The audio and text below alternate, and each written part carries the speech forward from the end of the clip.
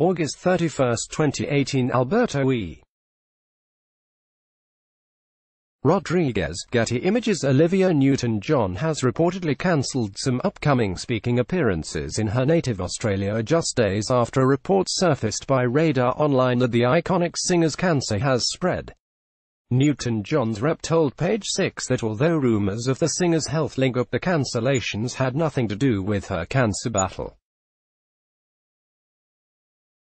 Olivia Newton-John's two upcoming speaking appearances in Australia were cancelled due to scheduling conflicts with her upcoming promotional tour for her new book, Don't Stop Believin' in the ONJ Cancer Wellness. She's looking forward to walking with everyone at the Wellness Walk on Sept. 16 in Melbourne and is excited that this year the walk is going global and people can support it by becoming virtual walkers from wherever they are in the world, he continued. Several new reports have emerged that Newton-John's breast cancer had returned and spread. Radar Online originally reported the news on August 22. The outlet also alleges the singer was hoping to make it to her 70th birthday in September. The singer was originally diagnosed with breast cancer in 1992 when she found a lump in her right breast. The Australian entertainer then underwent a radical mastectomy, followed by a breast reconstruction. Miraculously, she bounced back with a clean bill of health until her 2017 diagnosis.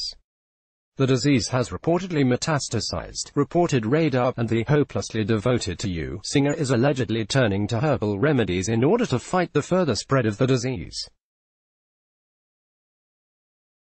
A friend close to the Grease star updated her fans on her second cancer battle in an interview with Closer Weekly on August 30. Olivia is doing great. She just wrapped up promotions for the 40th anniversary of Grease and she was feeling so well, she was dancing with John Travolta, the pal allegedly told Closer. The New Daily reported that on August 13, the four-time Grammy winner tweeted that she was excited to see everyone at her In Conversation gigs in Melbourne and Sydney that were scheduled for September. Newton-John was due to speak on stage with journalist Ray Martin, in what the show's promoter Lateral Events described as Newton-John reliving her extraordinary life, on Wednesday. An announcement on the promoter's website confirmed with regret the shows are off for reasons beyond our control, and promised full refunds to ticket holders. Diddy Conner, Randall Kleiser, Olivia Newton-John, John Travolta and Barry Pearl attend the Academy Presents Grease 19784th anniversary at the Samuel Goldwyn Theatre on August 15, 2018 in Beverly Hills, California.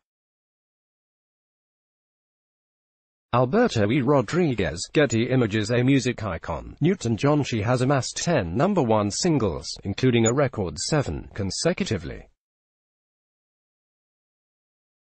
In an interview with Radio Times in 2017, the singer revealed she was grateful for her health struggles. "I'm grateful for the experience because without it I would not have done many of the things I have done in my life. It's taught me compassion for those going through difficult times," the 68-year-old remarked. "Having cancer forced me to think deeply about myself for the first time, so it was a positive experience in that respect.